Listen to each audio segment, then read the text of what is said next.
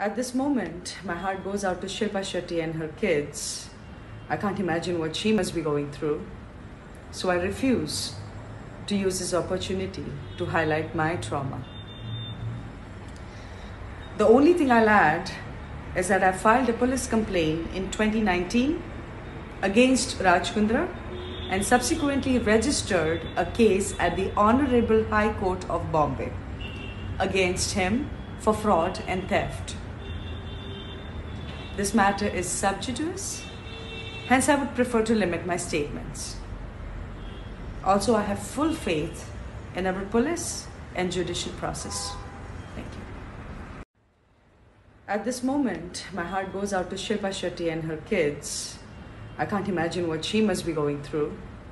So I refuse to use this opportunity to highlight my trauma.